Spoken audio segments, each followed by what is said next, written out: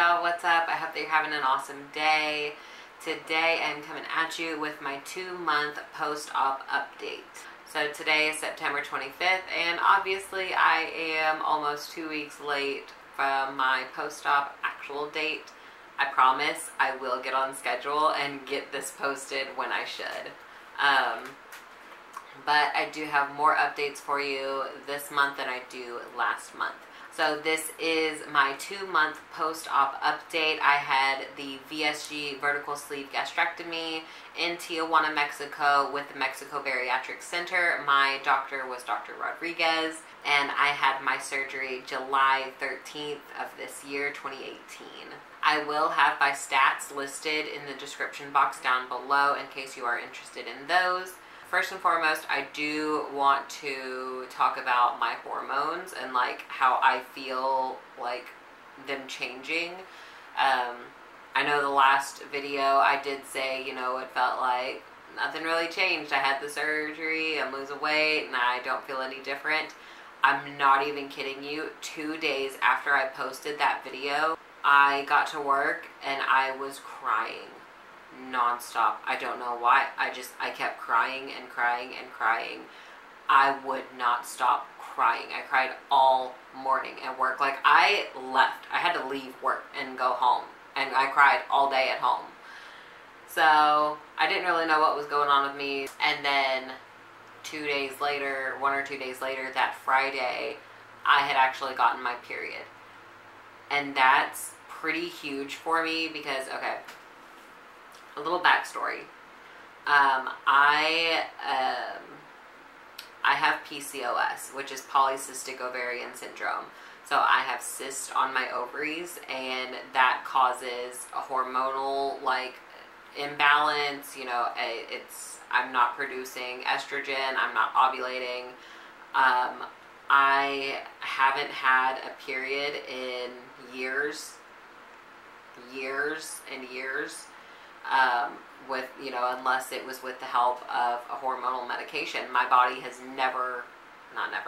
my body has not had a period itself in a very long time. And then out of nowhere, I got one, which is huge for me because I have been told by several doctors that I most likely will not be able to get pregnant. I won't be able to have kids, conceive, anything like that. I have heard a lot of success stories about women being able to become pregnant even though they had polycystic ovarian syndrome. But it completely threw me for a loop. I went through a whole wave of emotions whenever, you know, I started, and I was like, holy crap. Like, that was kind of like the first time that I was like, this surgery is doing so much good for me. I still can't even believe it. So it definitely threw me, and I mean, not a lot of women are super happy whenever they get their period, and I mean, I kind of was, because that does mean that my body is changing and it's reacting, and you know, really only good can come from this at this point. I'm really excited. And I mean, you know, me and my husband, we've always dreamed about having a family, and not always, I'll back that up. Whenever we first got together, we were like, no kids, none for us, we're good. But over the past, you know, the last few years, we have really wanted a family, and it was never possible. I mean, it wasn't. We tried, and it was not happening at all, whatsoever. But now, hopefully, we're getting back on track, or my body is getting back on track. Maybe we'll be able to tell y'all that we're having a baby. So that it's so exciting. Whenever I think about it, I'm still kind of in shock because I mean, I didn't think that I would be able to. I was told by many doctors, like, hey, you're not having kids. And you know, whenever I was 16, 17 and heard that, I was like, cool, I don't want kids anyways, that's fine with me. But yeah, and there is medications that you can get on, you know, through your doctor that would help with that. I have tried medication before. I was on a birth control and a couple other medications, and it made me so sick. So, I mean, so incredibly sick. I just felt absolutely horrible. So I stopped taking the medications. I wasn't getting periods, and so yeah, here we are today, and I had my first period. So that's definitely one huge thing that happened since the surgery. I have noticed that I am getting fuller a lot faster whenever I eat. I feel like during my first month, I was eating a lot. Like, I felt like I was eating too much, which I know that I wasn't, but I felt like I was eating a lot. But now, I'll take a few bites of something and I'm completely full. So I feel like I'm just getting fuller a lot faster, and I don't know, it could be because I was eating like soft foods and mushy foods and stuff like that, and now I'm eating like full solid food. So maybe the full solid foods is helping me get fuller faster. Speaking of, I haven't eaten. I only ate half of this thing, which I'm going to show you some of my like high protein things that I like eating. My absolute favorite protein bar that I have found. I have not found any of them that I like as much as this one, and I buy this all the time. It is the Power Crunch brand, and it has 13 grams of protein, 5 grams of sugar, and 10 carbs. I eat 1 or 2 of those a day. I'll usually eat one for breakfast and then one like in the afternoon. It's awesome if I'm craving something sweet. They have a ton of different flavors. My favorite flavor is the peanut butter fudge one, and I do also like the regular chocolate one. I haven't really adventured out of many other flavors to get out of my comfort zone, but this is where it's at. I haven't seen this before. I got it and I tried it this morning. It's okay.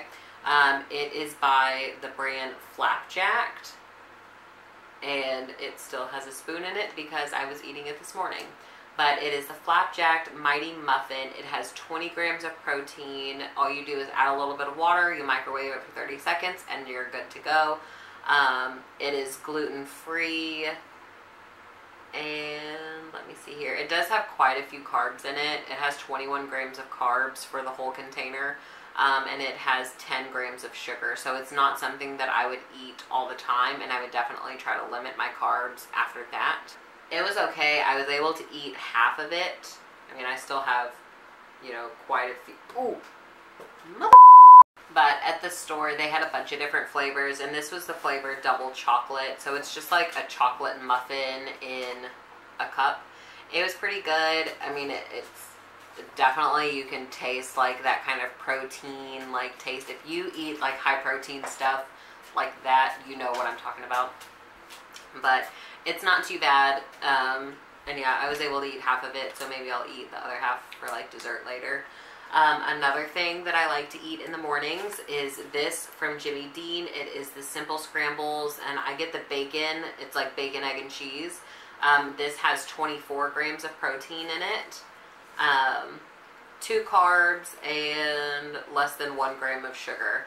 I can only eat half of this whenever I eat it. And I also add some green onion and some spinach in whenever I'm cooking that.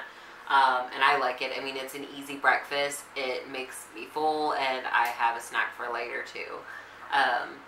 So that's just a couple of the, things that I like to eat that are just easy meals.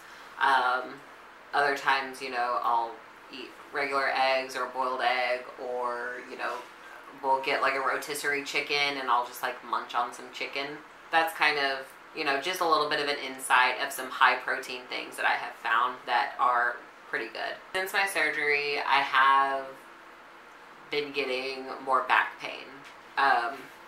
I didn't really have too much back pain before the surgery. I mean, I would have lower back pain, and that's just because I was really overweight and really heavy, and I had lower back pain.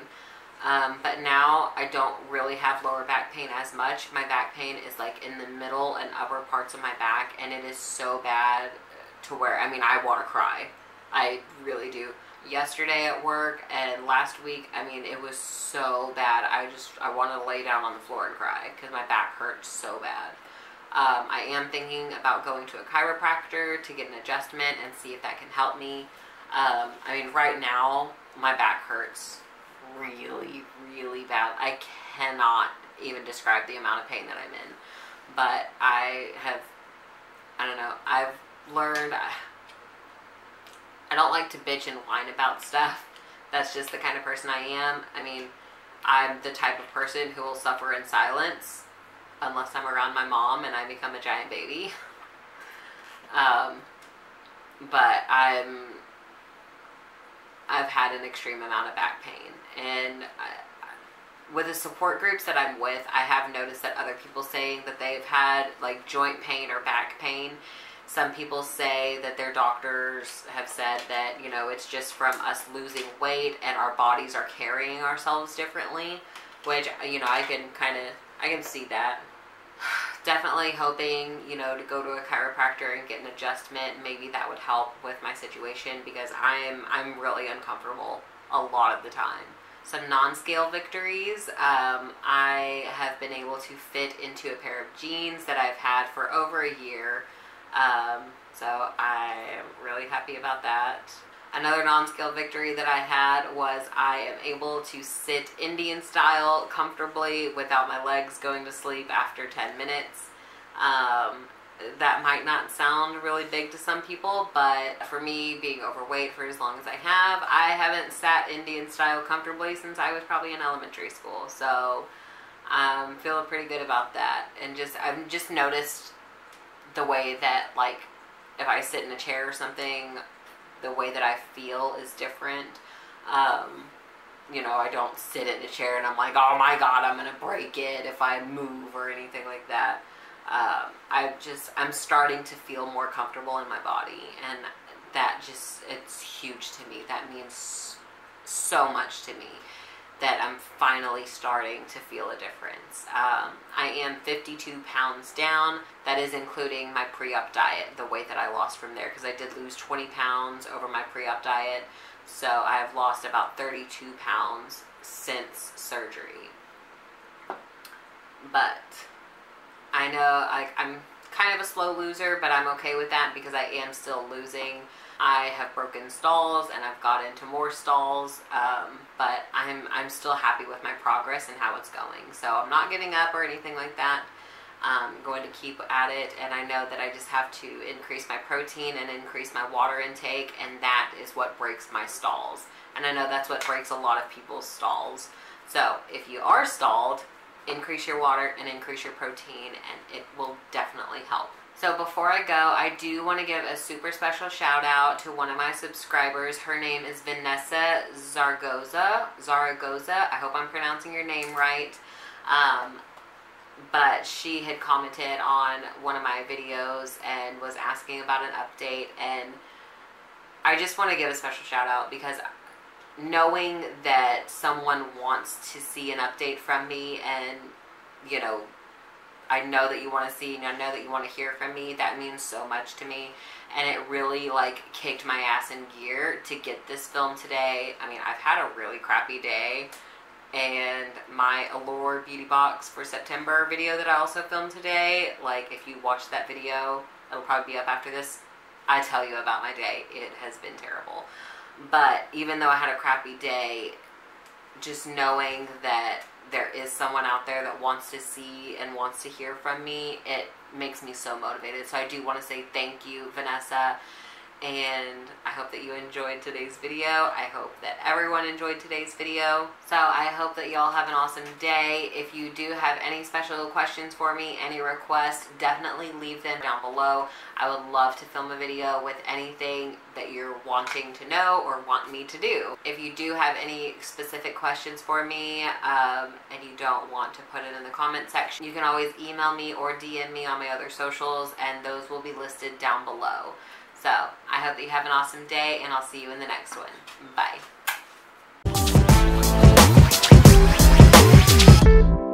Turn it up. Let's go.